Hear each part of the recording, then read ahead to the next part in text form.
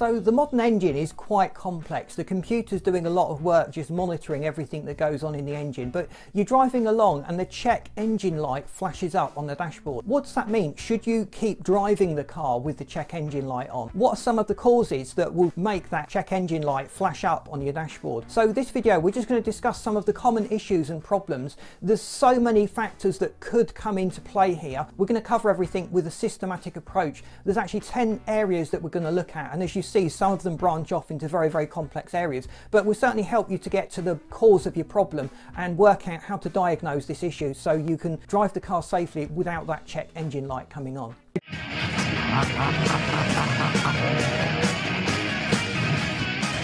So what is the check engine light? Well, the check engine light is telling you there's a problem and you need to check your engine, hence its name, the check engine light.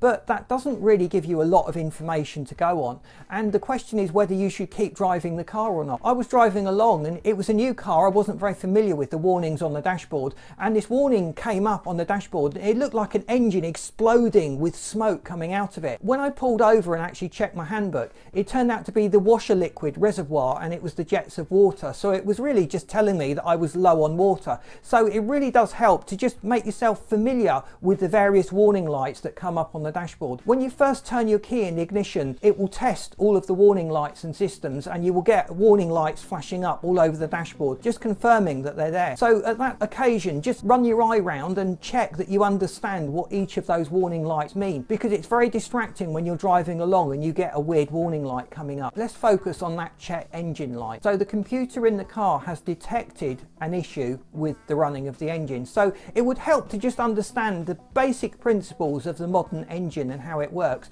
So we talk about open loop systems and closed loop systems. So an open loop system was something that was typically used on much older engines. They tended to measure the amount of air and dump the correct amount of fuel for that into the engine, and there wasn't a great deal of trimming or adjustment that goes on. So sometimes the car was running rich, sometimes it was running lean, but the car would still run quite effectively on that. So with modern fuel injection systems, you have a lot more control over fuel, the timing of the fuel, the amount of fuel that's injected with each burn of the engine, and also in turbocharged cars to some degree you can control the airflow going into the engine. So this brings us to a closed loop system. So it will use little sniffers in the exhaust stream, or some people refer to them as Lambda sensors. So they will monitor the amount of oxygen in the exhaust, and that will allow the engine to determine whether it's running too rich or too lean. Now in those conditions where it's running too rich, there's too much fuel in relation to the air in the engine. If it was running too lean, you would have too much air to the fuel that's going into the engine.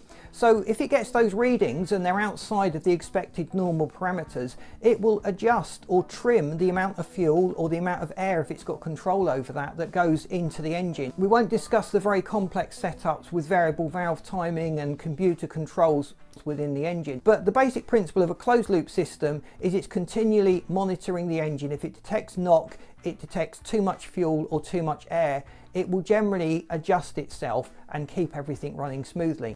So if that can't happen, that is when you start to get the check engine light warning come up. So if you're driving along and the check engine light has come up, in most cases the ECU has already started to take protective measures against the engine. It may well have backed off the power, so you might refer to that as limp home mode, where the power is substantially reduced. You should certainly keep your revs low and not make sudden full throttle inputs in the engine. So you've got a warning there is some problem in the engine. If that's accompanied by black smoke billowing out of the back of the car, strange noises from the engine, or steam or smoke coming out of the front of the engine, you should really pull over and get that addressed quickly. The warning light there is telling you there's a problem, and there's some physical signs that this problem is a major problem. So if you suspect there is a major problem going on in your engine, you really do need to pull over whenever it's safe to do so and take protective measures against the engine, open up the bonnet and start looking around and diagnosing where the fault is. with your engine, if you've got an engine warning light coming up, the first thing you should do is download the error codes from the onboard electronic diagnostic unit. The computer will typically store errors that have happened, and it will give you a good indicator as to where the problem is in the car. So it might indicate a problem with the fuel system, or it might indicate a problem with one of the sensors around the engine or in the engine. So that's a great place to start. So if you haven't got some kind of fault code reader, they really are worth the investment. You can see me using the OBD11 here. I've not been sponsored, I've not been paid to say that. It's just a unit that I happen to use. It's quite effective. It uses your mobile phone as the display and the brains of the system. Every driver out there should really have some kind of fault code reader or engine scanner in their car, just to help with diagnosing these problems, because it can save a fortune taking your car into the garage. If you can go in and say there's a specific problem to look for, you've saved them a lot of time in the diagnostics process, and also they're not going to rip you off by replacing random parts, or at least we hope they're not going to rip you off replacing random parts. So the first area is generally an oxygen sensor. So the oxygen sensor is allowing the engine to detect how efficient and how clean the burn is. So if there's a problem with the sensor itself, the computer is getting wrong readings and it's not going to be able to supply enough fuel, enough air, or it's detected that things are out of whack and we're having severe problems in the engine, so it will fire up that engine warning code. So in those instances, the ECU will generally back off the power and it will revert to a fail-safe setting where you're restricted to low RPMs, low power delivery, and it can generally manage that quite effectively, and that will get you home, get you to a garage and see you safe. The fuel filler cap is also sometimes responsible in some models for throwing up an error code. So the filler cap seals the tank off, so you've basically got your tank which is filled with fuel and the fuel pump is sucking the fuel out. So if you've got a big vacuum forming in the fuel tank, it can make it harder for the fuel pump to suck enough fuel out. And also, if the pressure is too great in the fuel tank, that can also cause problems with the vapor protection systems that are built into the fuel tank. So your car is designed not to pollute the environment. If it detects the fuel filler cap is missing or non-operational, it'll fire up an error code just to make sure that the car is still safe for others in the local area and you're not emitting those nasty fuel vapors into the environment. So the airflow sensor is really what tells the car how much air is coming into it. There's quite a few different systems. You've got the maps, the MAFs. They all do a very, very similar job. They work in slightly different ways. If that sensor is not telling the ECU correctly how much air is going into the engine, it's not going to be able to make the correct fuel calculations and timing calculations. So you are going to hit problems, it's going to have issues. And these sensors can become soiled over time. They can even wear over time and become less effective. And often if you've modified the car and maybe you're pushing a lot more air into the engine, the standard factory specified sensors can no longer keep up with that, and it's always going to be overreading or underreading depending on the particular circumstances and the way the car is set up. So this isn't really a diesel thing, but spark plugs, spark ignition coils, anything associated with that part that generates the spark and initiates the burn in your typical gasoline petrol engine, if that's not working effectively, you're going to get an error code. Now typically you will get a misfire on one of the cylinders, so it may be intermittent, it may just be struggling to fire, it could be down to a faulty plug, a faulty coil pack that's associated with a particular plug.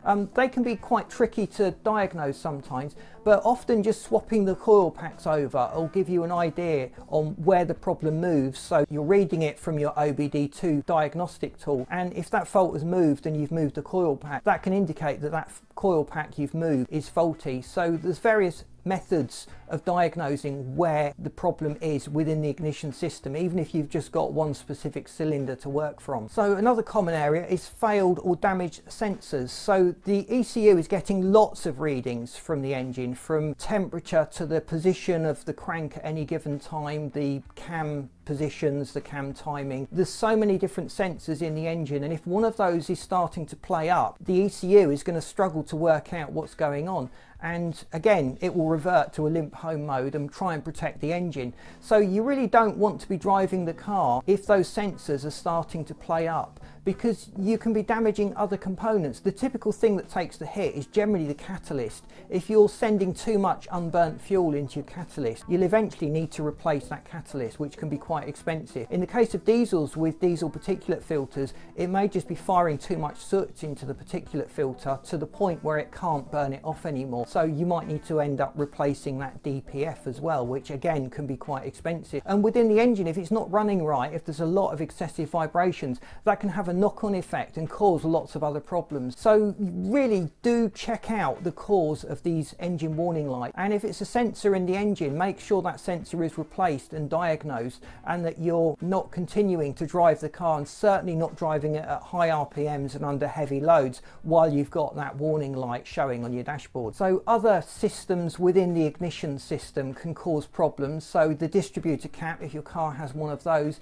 if that's become cracked, it can prevent the spark plugs from firing correctly. Even the ignition control module, if your car has one, if that's playing up, that again will trigger an engine check light warning coming up on the dashboard. So misfires are frustrating because they typically send unburnt fuel through the engine into the catalyst because it's not firing, there's no spark, it's not igniting that fuel charge. So transmission issues can sometimes cause the engine check light to come on. So if the transmission is starting to fail in some way, it may be putting excessive load on the engine, it may just be failing to shift and messing up the overall timing of the engine. So you'll get a warning light come up. So some cars have got specific warning lights for transmission problems, but don't dismiss the transmission. If you've got an automatic transmission and you've got an engine warning light, it can sometimes be the cause of the problem in the engine, or sometimes you have two problems exacerbating each other, making each other much worse. So all engines need fuel, they need fuel to be delivered, and that's typically the job of the injectors. So whether you've got port injection, direct injection or indirect injection, there is some kind of system squirting the fuel into the engine. So if those injectors are clogged, if the electrical system driving the injectors is faulty and the ECU is not able to deliver fuel in the correct ratios for each of the particular cylinders, you will get the dashboard warning light coming up to check the engine. So the engine control module, the ECU, the MEMS, the electronic car computer, there's so many different names. I think every manufacturer have named the computer in the car something different, and I'm sure they do it just to confuse everyone. But basically that brain in the car, if that's playing up, you're going to get an error code coming up. So maybe it's not getting sufficient voltage, maybe it's shorting out somewhere, maybe some of the sensors have started to create a short and the ECU is no longer functioning as it should. So that would rightly so fire up an error code because that's controlling all of the components within the engine. So there are also a few mechanical things that can go on in the engine that will just upset, so all your sensors can be working perfectly fine. The camshaft is driven by a belt from the crank at the bottom of the engine, and if that tensioner is incorrect, the cams may be rotating at different rates, at random rates, it may be misaligned, and that can cause all sorts of problems with the running of the engine. So hopefully that's just a case of replacing the belt or the timing chain or replacing the tensioner. But they're things that you will typically notice as a rattle that's going on within the engine, and you should certainly jump on those quickly because they tend to get worse and worse, and if that belt fails altogether you will have serious problems. So if your engine check light has come on, don't ignore it. If there's no obvious signs of a serious problem with the engine, you are probably safe to continue driving, but restrict your speed, restrict the load on the engine and pull over whenever it's safe to do so, and do that essential visual check within the engine bay. If you've got your code reader with you, pull off the error codes and just see what's going on, and that'll give you an indication as to how serious the problem is. But certainly get these problems addressed at your local garage or mechanic, or do it yourself as soon as possible, because in most cases these problems will just grow and get bigger and bigger and more serious, and they have knock-on effects and damage other components within your engine. So please boot that like button because that really helps us to get out there. I hope this video has been useful to you. Let me know in the comments what your experiences have been with the engine check light coming up. Maybe I've missed a few points, so please enlighten me, help me to give a much more rounded out view of this topic for all of our viewers. And if you haven't subscribed, please do so because we would love you to stay tuned, and please check out this video.